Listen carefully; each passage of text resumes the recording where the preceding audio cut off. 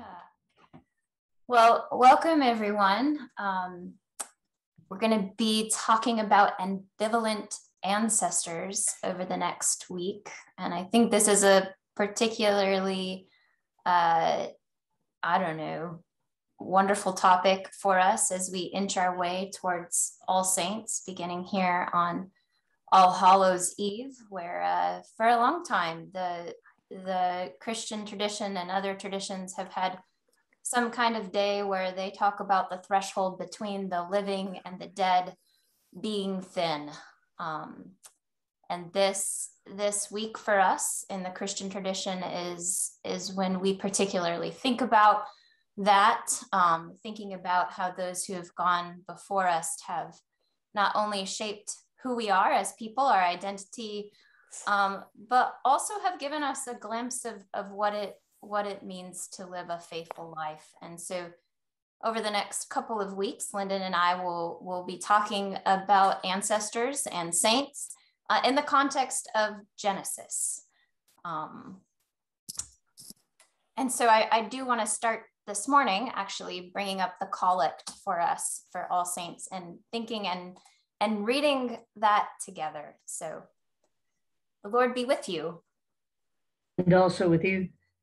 Let us pray. Almighty God, you have knit together your elect in one communion and fellowship in the mystical body of your Son. Give us grace so to follow your blessed saints in all virtuous and godly living, that we may come to those ineffable joys that you have prepared for those who truly love you. Through Jesus Christ our Lord, who with you and the Holy Spirit lives and reigns, one God, in glory everlasting. Amen. So I want to take just a few minutes and think about with you what stands out to you in this prayer. I have a few things that I want to particularly pull out, but I'm going to hand it over to you all just to talk back to me a little bit about what stands out to you.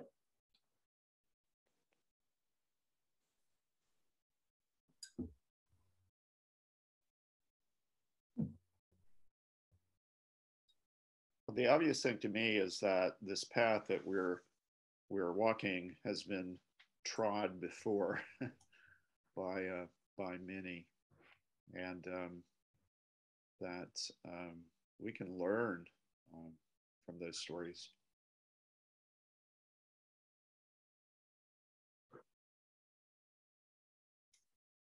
Yeah, the other language that to me that's so interesting is the language of knitting together in one communion and fellowship. And this is on All Saints Day. So the blessed saints are those who are dead. So it's very interesting, a very interesting theological move to say that we are knit together in communion with the dead. I think the thing that stood out to me, and I got over it because the whole prayer is really pretty good. It says you have knit together your elect. And yeah, did you notice that I left that part out, Barbara? Yes. And I thought, whoops. What does that mean? And have I been elected? And, I guess I could say by virtue of baptism or all of that kind of thing. But the word elect makes me, I guess, a little curious. The rest of the prayer is lovely, and I believe it, but that elect kind of stood in my way for a little bit. Well, I think, Barbara, we need to know if this prayer was written before or after Calvin. Well, because it's really Calvin who really sure, I know that, but even so, we've kept it there, right? And so that it's just Calvin bothers me too. So and whether we had any say in who we are and how we are, and we do have say, I believe. So it just stopped me for a little bit. Yeah. So maybe the question is like, who are the elect? Who are in this communion? Mm-hmm. And of course, the answer is everybody. And so I have a problem with this elect word as well. And I do Mhm. wish that our prayers and our liturgy would reflect. But, you know, there are some people in the church that believe that there is an elect. But being a good Trinitarian Universalist, I don't like that language. Yeah, so I think there's a way, you're right, Paul, where this can be read as those who have in some ways, either through baptism or through an expression of faith or belief, joined themselves to God in Christ. But there's another way we can read it, and that is that the elect is something that in the end of time, or an eschatological idea, where everyone will be gathered into the love of God, and already is gathered into the love of God in some senses, and so it has another element perhaps there as well. Right. The other text I want to look at, which we use a lot. Well, can I just say? Oh one yeah, thing? yeah, absolutely. Well, I had to look up ineffable joys, and and I really liked it was too great to be expressed in words, and I thought that was nice. Yeah, something beyond language. Now, sorry, go on. No, I think that's worth pointing out. But yeah, the other texts that we use a lot. Ooh, that skipped too far ahead. Use a lot when we talk about saints and ancestors is the one from the beginning of Hebrews 12. Yeah. Therefore, since we are surrounded by a great cloud of witnesses, let us throw off everything that hinders and the sin that so easily entangles, and let us run with perseverance the race marked out for us. So again, there is something that this cloud of witnesses, which are named in Hebrews as a lot of the patriarchs and matriarchs in another part of the book, that their presence with us, their being with us, allows us to do things we might not otherwise be able to do, throwing off the sin that entangles and running the race marked out before us.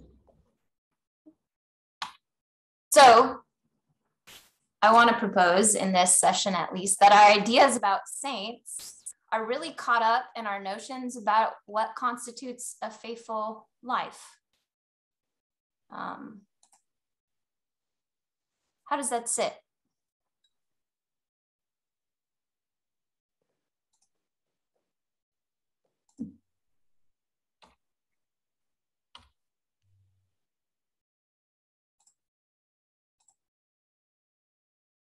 We can sit in silence. Well, I'm fine with that with that language. It doesn't diminish people who are not saints.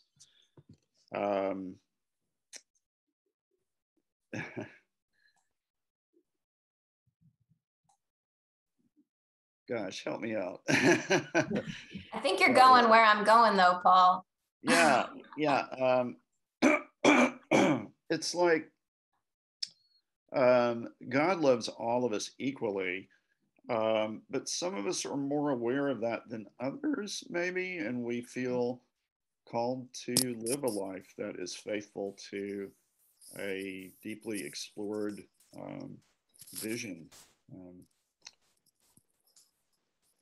of God. Yeah. So who are the saints? Who are the elect? Who are ancestors? So I have this slide up that just simply says saints versus ancestors. Is there something unique we can say about the saints or about ancestors that break up these categories? Like, or is it false? Is it a false category?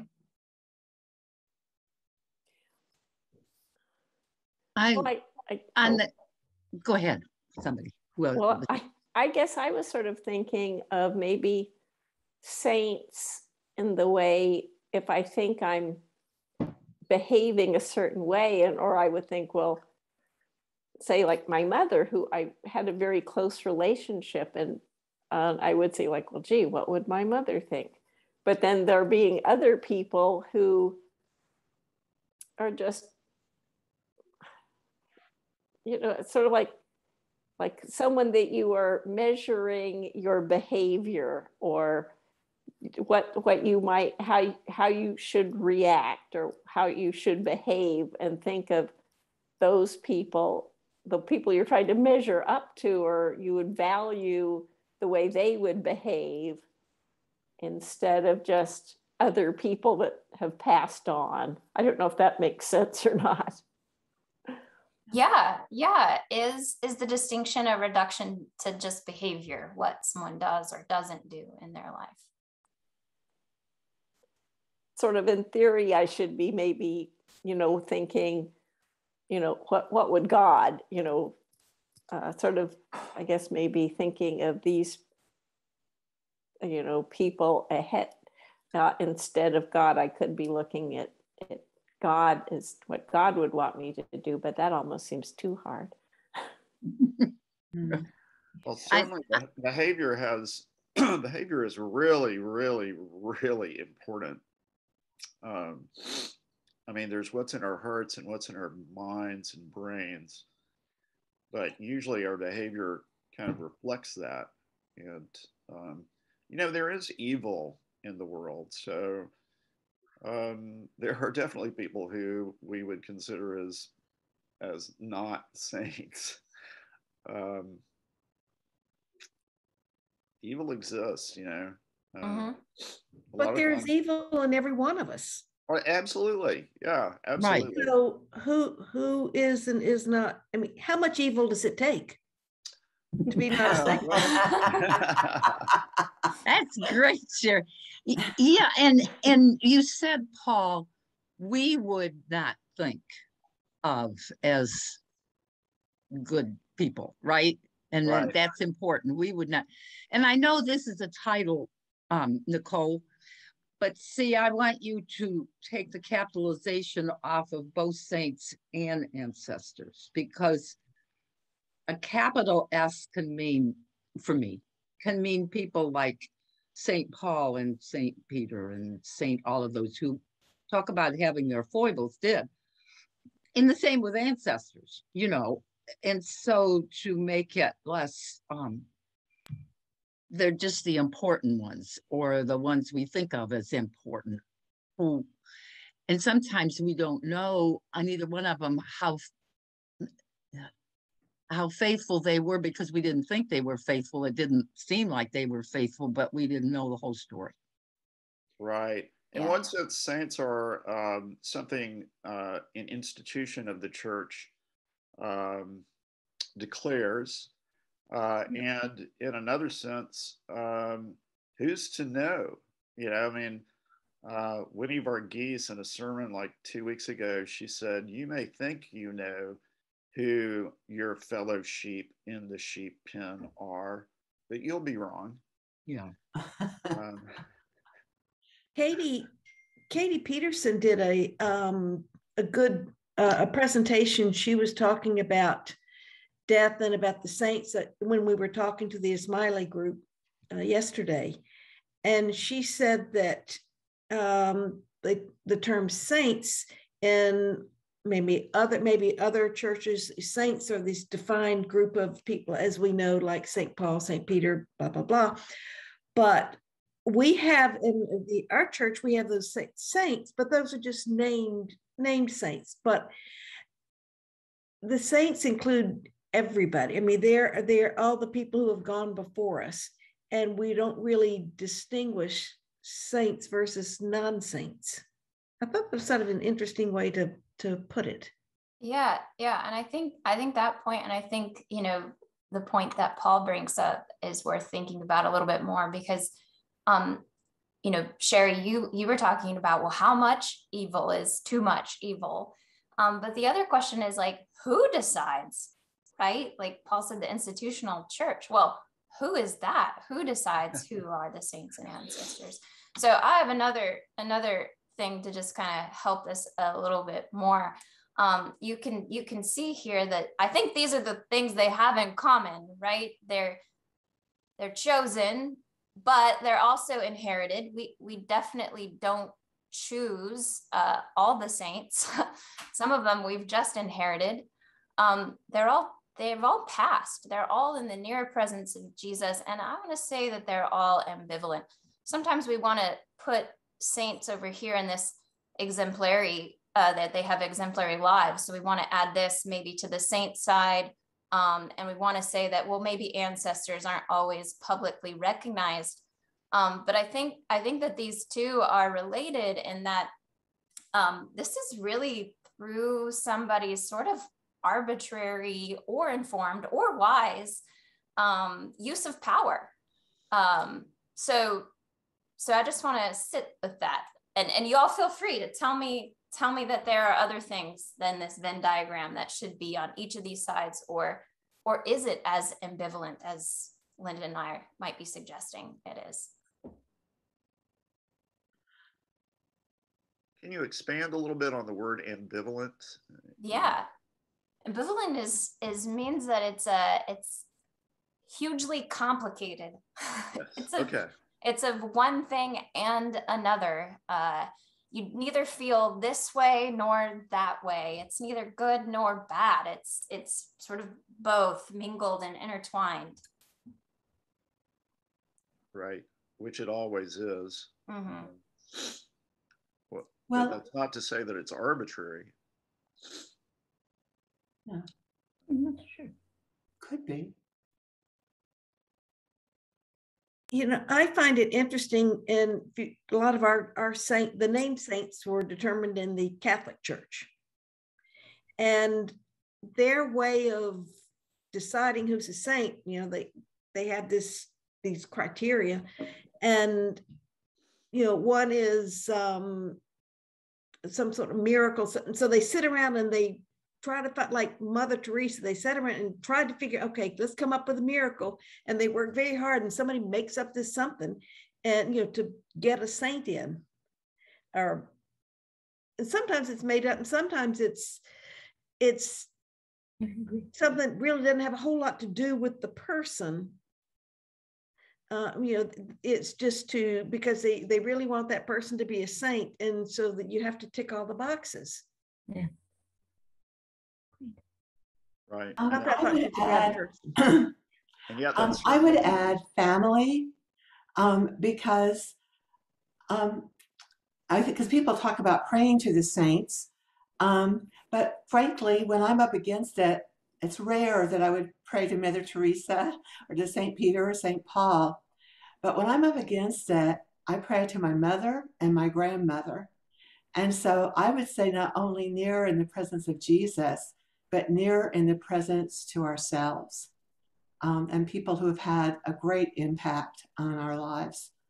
And, you know, and so I ask them to intercede for me. And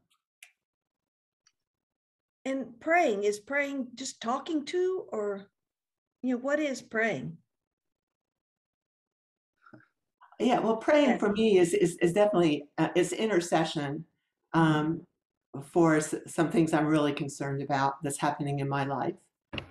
Asking for my ancestors to intervene or to give me guidance in some way. So it is definitely verbal. When we talk about communion of saints, and we've skirted around it in everything that we talked about. And when I think about the communion of saints, I don't think about just, again, St. Peter and St. Paul. There's that.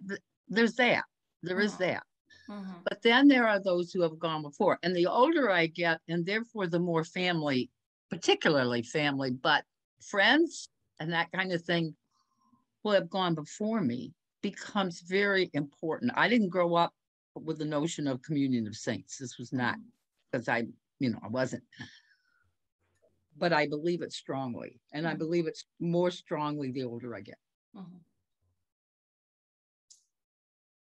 Yeah. So to cycle back to the initial question, can we say anything different of saints than we can say of ancestors?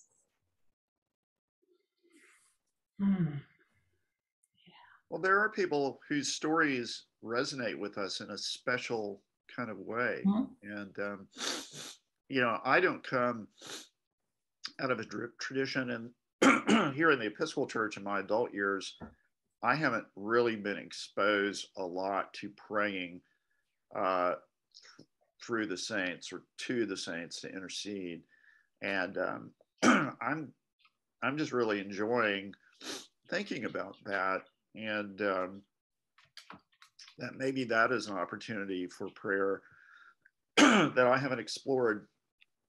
And for me, prayer is just kind of what we do as a result of being in a relationship, with God. So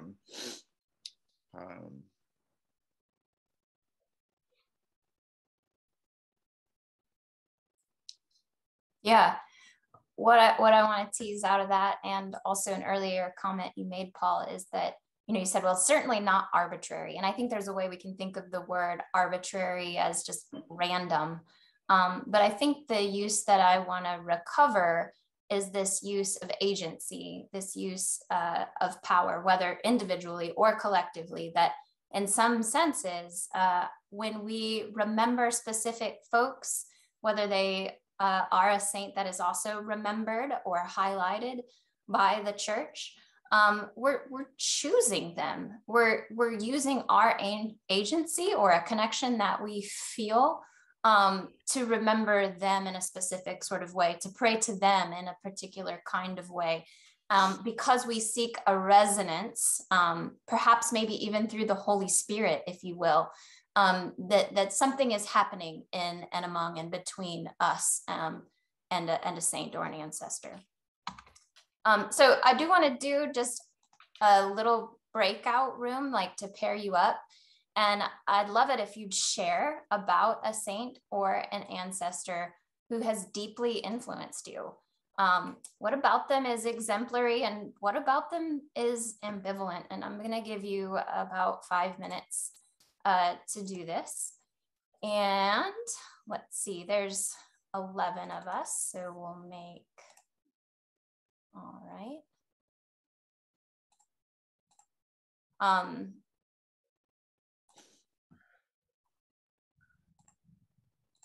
And check out that art piece of the cloud of witnesses. Oops.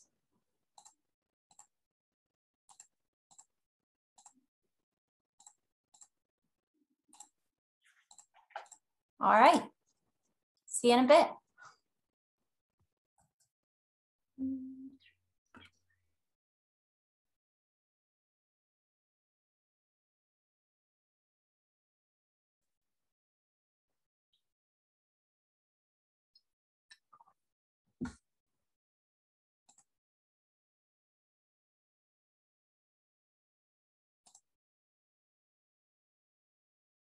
Peter and Julia, do you see the invitation to join the breakout room on your screen?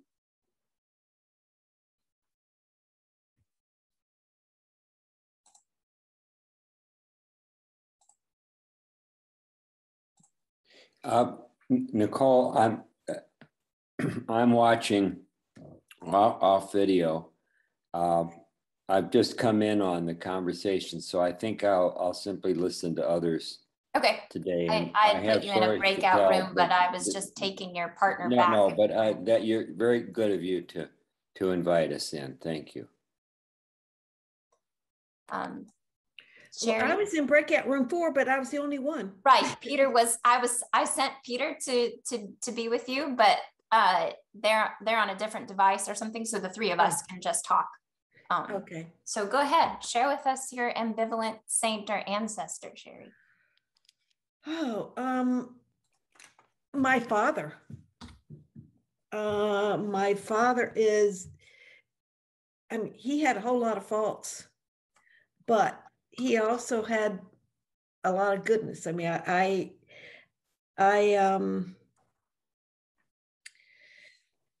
you know, he wasn't known. I guess he wasn't really known for his goodness. He was known for he was gruff sometime with the kids, and I mean with the family. I mean, he never struck us or anything, but you know, he if he got mad, you know, he would growl, and people were afraid until you got used to it. But he had other faults I won't go into, but I remember one thing that struck me that I never thought about when he had a car he was going to sell, and somebody came and looked at the car and said, "Oh, I'll buy it for this amount of, you know, whatever amount of money." They agreed, and the guy went away to get the money. And somebody else showed up and said, "Oh, I want this car. I'll give you this amount of money," which was a lot more. Now he could have just gotten that. And he said, "No, I already promised. I gave my word to this other person, and I have to wait for him to come back." And that, you know, I learned something from that it just never occurred to me that, you know, I was at an age where, you know, what is right was just forming in my mind. Yeah. Yeah. And that made a big impression on me. Yeah. I also have an uncle, and I will say that because this is one that has always stuck with me. My mother was one of 9, and one of her brothers was an alcoholic, and he was a farmer in South Alabama, and probably not a very good farmer, but a pretty good alcoholic. And he, you know, people thought about him in various ways, and he knew all the moonshiners, but he was when it came to racial relations, I mean, he was a solid person. When he died, you know, every Black person who knew him came to pay their respects. And I remember one said, "Well, there's a good man gone." And he taught me a whole lot. So that's me. Yeah.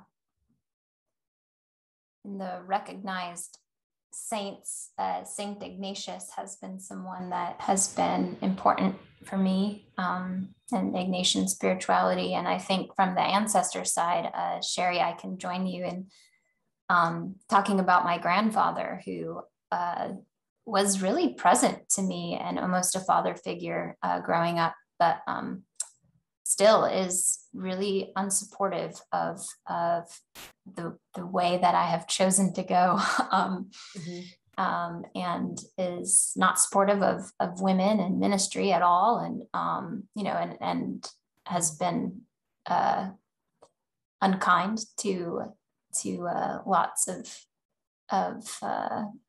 folks because of that. So ambivalent. Right. Yeah. I'm gonna call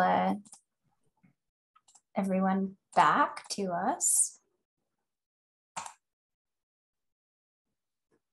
in just a minute. They'll be here in 55 seconds.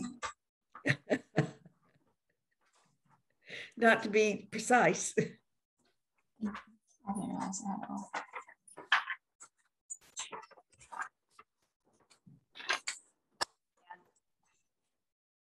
It kicks you out once it gives you that minute warning.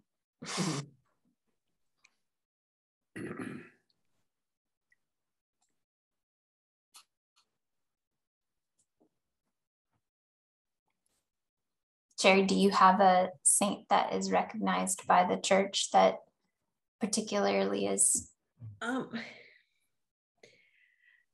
Not really. I just don't. I always had trouble with church saints of the church for reasons that I had given.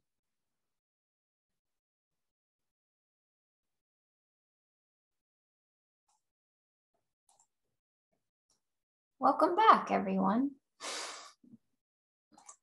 It's good to see you again.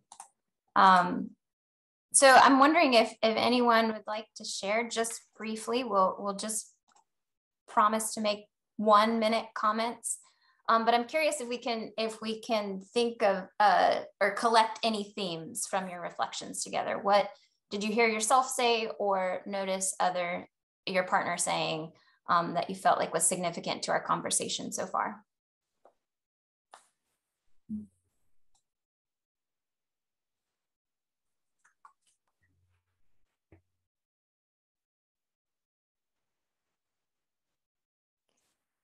Well, Martha talked about her great-grandfather and thought, sort of as thinking about saints. And then we also talked about not having been raised in that tradition of saints, the way Catholics are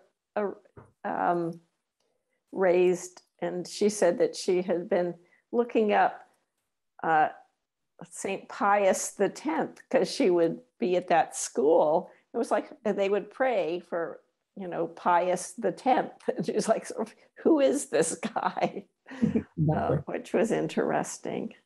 And then there was a woman who went to Epiphany years ago, and she was an older woman, and she had an aunt who became a saint because she was Jewish, but she was still and converted to Catholicism, and then died in one of the camps in Germany. And then she was made a saint. I remember, who was that woman? Wally Stein was, Wally Stein, that's it. I knew Wally Stein's aunt, yeah. I knew Wally years ago at St. Luke's. Oh yeah, now I remember her. Yeah, Right. Wally Stein. I remember her.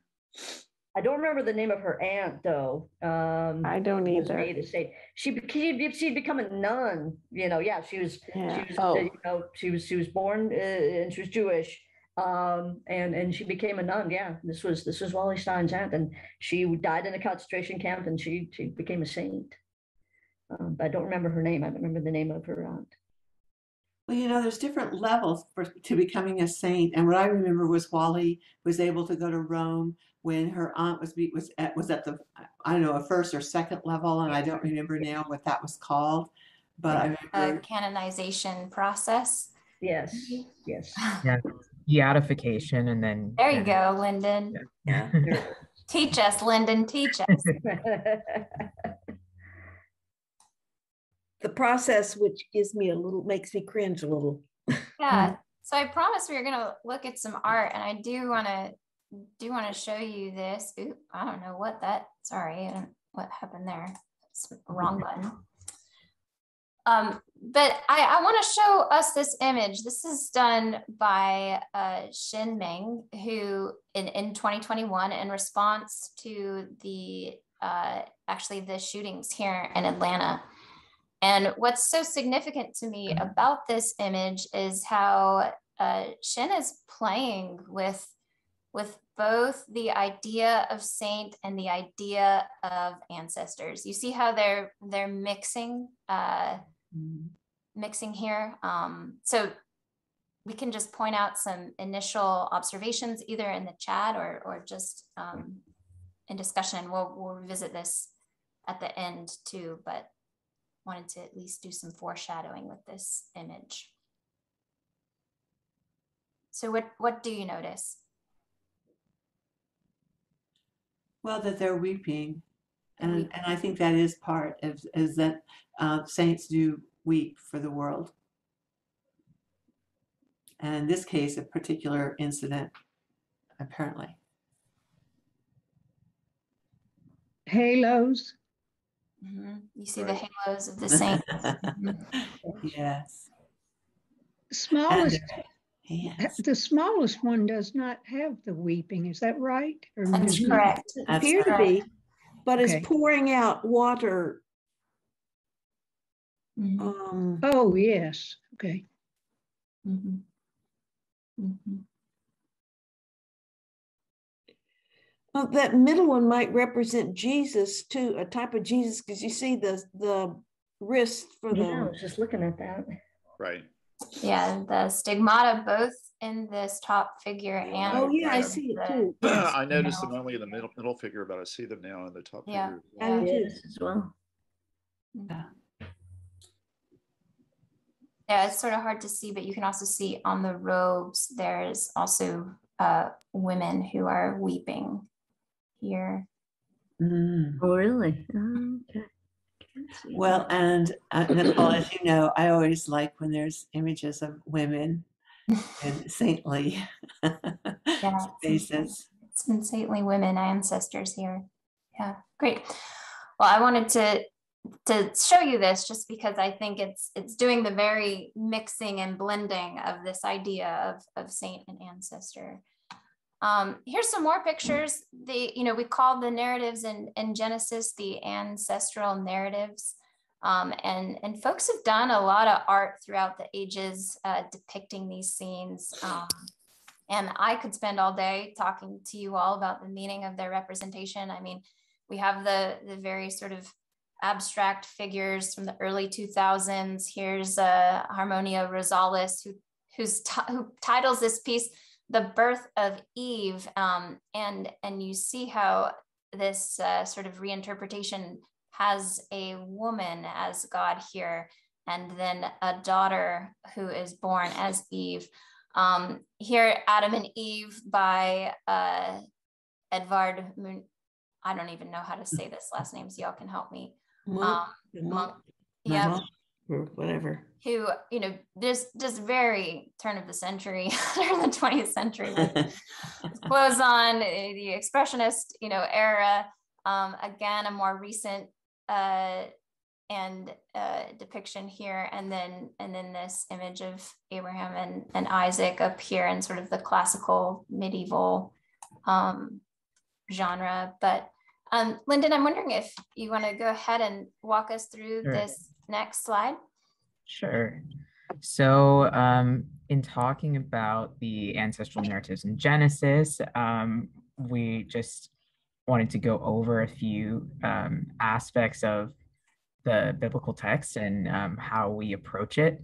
And so one of the first considerations is the genre of the text that we're looking at. And in the ancestral narratives, etiological stories or etiologies are a big part of the way that the stories are presented to us, which refers to stories whose function is to explain an origin of a name, a place, or in particular a religious custom. And so some of the things that we come up against in the text in Genesis can be, it can have that kind of a feeling or be a little bit odd, and we might wonder why that's in there. And so that's something to keep in mind. Another aspect of that is that these stories circulated for centuries as oral traditions before they were eventually written down into the text that we have today in Genesis. And so there's the stories come from different traditions from within Israel's broader history. So they're fragmentary, and then they're sewn together in a narrative in which the stories are not always deployed for the original use that they might have functioned in those oral traditions.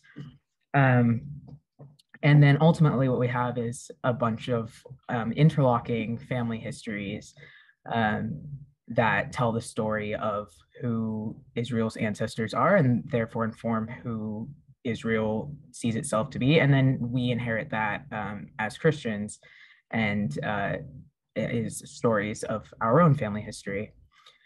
And something else to note is that we all receive these through a history of interpretation, which means that we receive these stories through the lens of other people who have received these stories, going back and who the people were and their point of view influence how they characterize these stories and how they pass them on to us. And so how we receive them, how we read them, and the meanings that we hold within them. And then finally, I just wanted to touch on the idea of hermeneutics, which is like the lens through which we interpret these stories, from a theological perspective. And one important aspect of that is that when we open the Bible or when we look at biblical stories, we expect to meet God in the text, and have a spiritual experience with those in ways that we don't necessarily when we open a different kind of a text or engage with a different kind of a story. And so that also affects what we expect to get out of the story and how we relate to it. Wow. Very helpful overview. Any questions before we move on?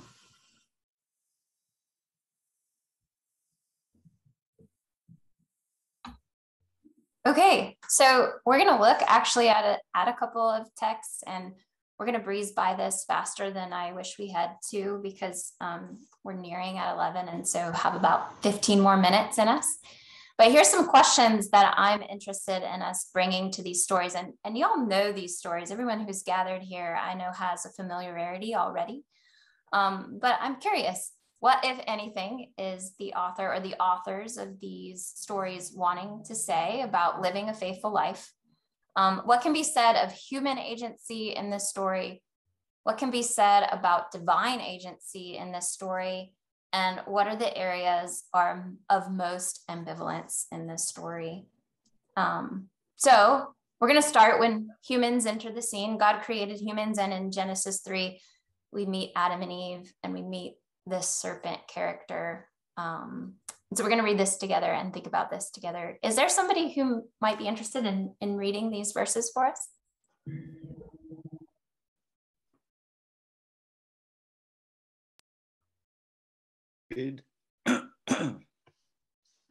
I'll read it. Now the serpent was more crafty than any other beast of the field that the Lord God had made. He said to the woman, "Did God actually say, 'You shall not eat of any tree in the garden'?" And the woman said to the serpent, "We may eat of the fruit of the trees in the garden, but God said, 'You shall not eat of the fruit of the tree that is in the midst of the garden, neither shall you touch it, lest you die.' But the serpent said to the woman, 'You will not surely die, for God knows that when you eat of it, your eyes will be opened, and you will be like God, knowing good and evil.' So when the woman saw that the tree was good for food, and that it was a delight to the eyes, and that the tree was to be desired to make one wise, she took of its fruit and ate. And she also gave some to her husband who was with her, and he ate. Then the eyes of both were opened, and they knew that they were naked. And they sewed fig leaves together and made themselves loincloths."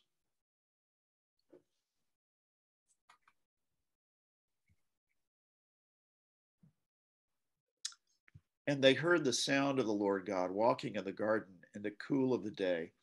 And the man and his wife hid themselves in the presence of the Lord God among the trees of the garden. But the Lord God called to the man and said to him, "Where are you?" And he said, "I heard the sound of you in the garden, and I was afraid because I was naked, and I hid myself." He said, "Who told you that you were naked? Have you eaten of the tree of which I commanded you not to eat?" The man said, "The woman whom you gave to be with me, she gave me the fruit of the tree, and I ate." Then the Lord God said to the woman, "What is this that you have done?" The woman said, "The serpent deceived me, and I ate." The Lord God said to the serpent, I put the dots there because, that is when the Lord offers all the curses, which I think we all know, but I'm speaking the Lord. Said to the woman, and then said to Adam. Notice how Adam gets a name here, but the woman is just a woman. So what is this text, throughout time, a history of reception going about? What is this text primarily? What has it in the history of Christianity? What has it been about? What has been used for to explain? What etiology? how did sin get here, right? How did it all start? Right. But there was a point at which there was a point at which there was a purity, I suppose, that we were without sin. So it's, and we, through our disobedience, we became kind of who we are today. I mean, that's and I love the image of the snake. I mean, a talking snake, just as a literary device, is a very cool thing.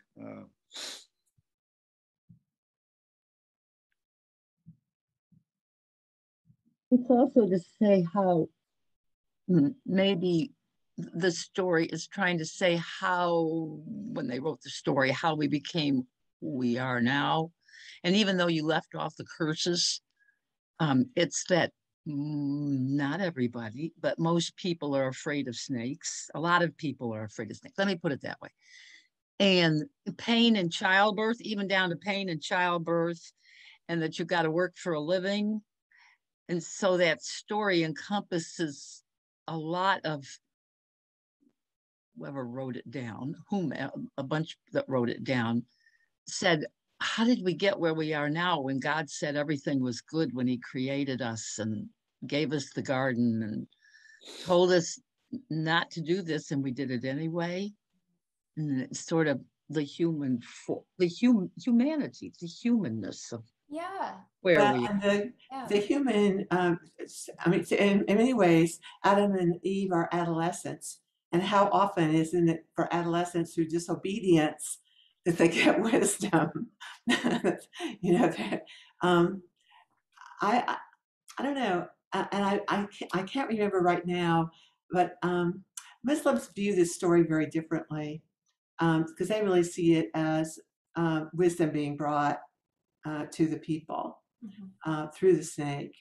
And of course, the truth is that what the snake said was true, which that's always surprises me about that story.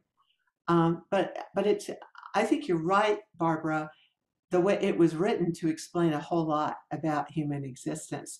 And I think it's still true. I think if we took this story to Matt and the youth, they'd be able to tell us lots of stories about.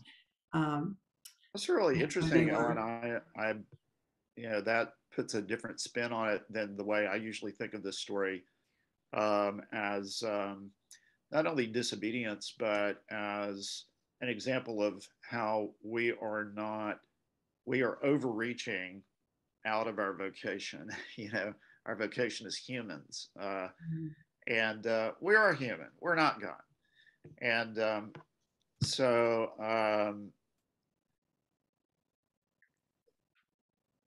you know, it's an attempt to what the thing that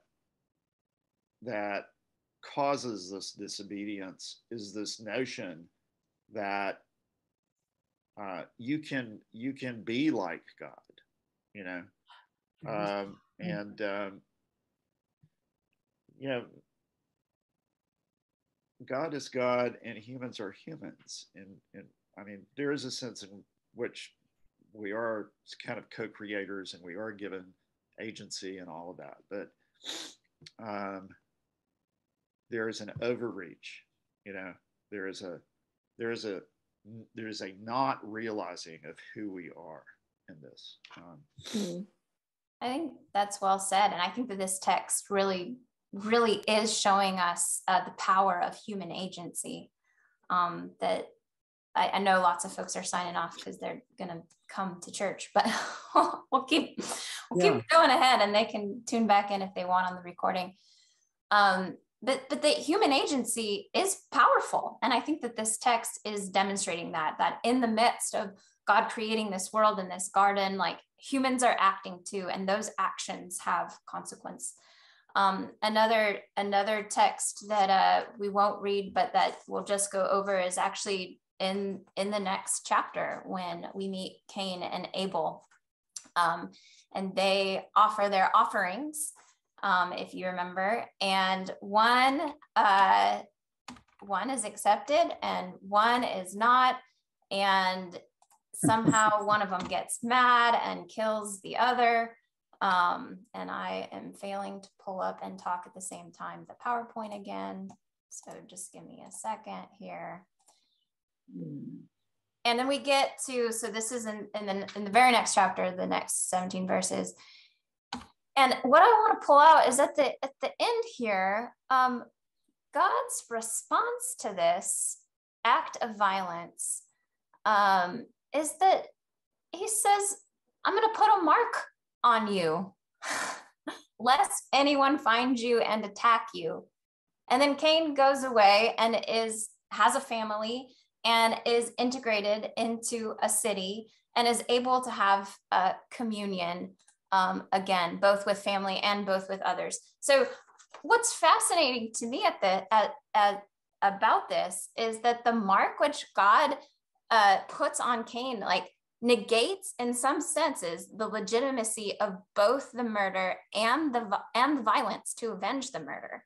So the sovereignty at work in the city is not dependent alone on human violence, and it's not structured by it, but on the divine negation of the spiral of families violence. So here you have God who is acting in some ways to protect Cain and Cain's legacy.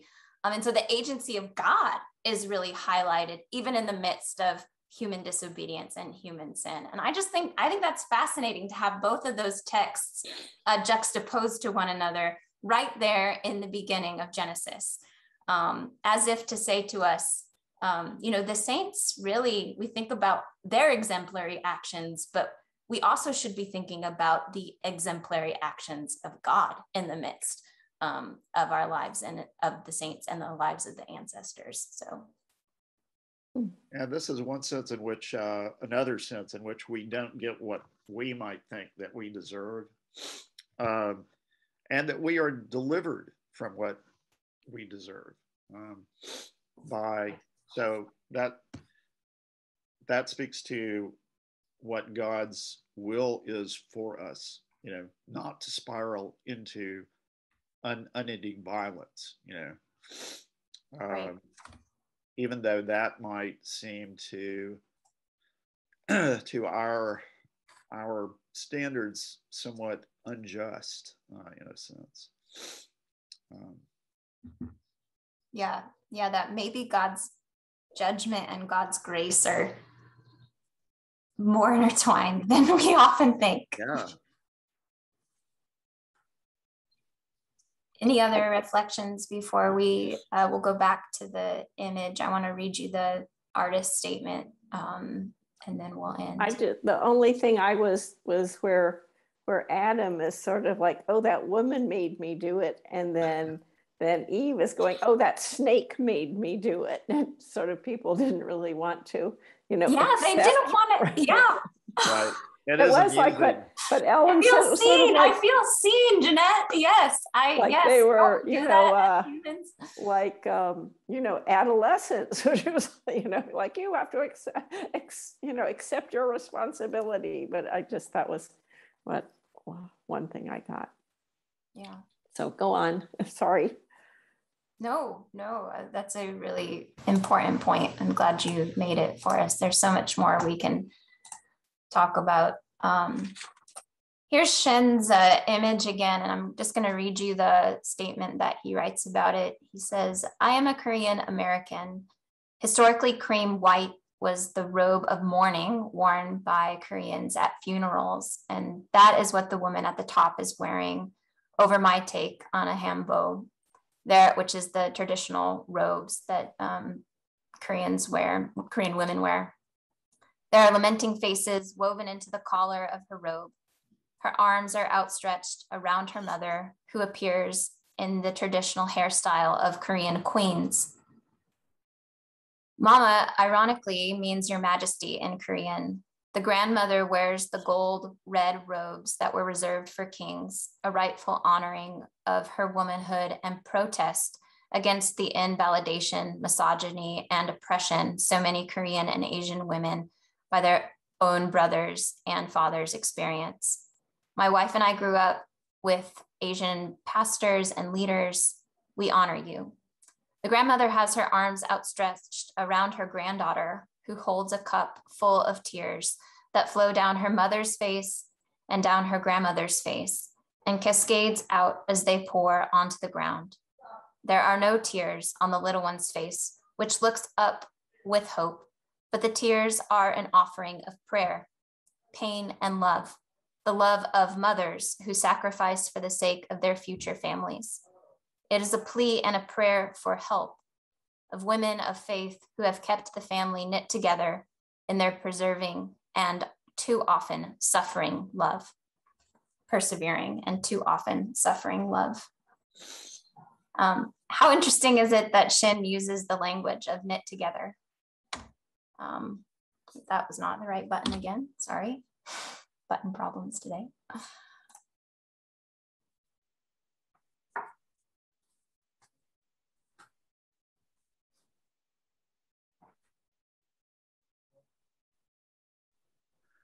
That was beautiful, and you know, pain is inextricably bound up with love. To love is to risk loss.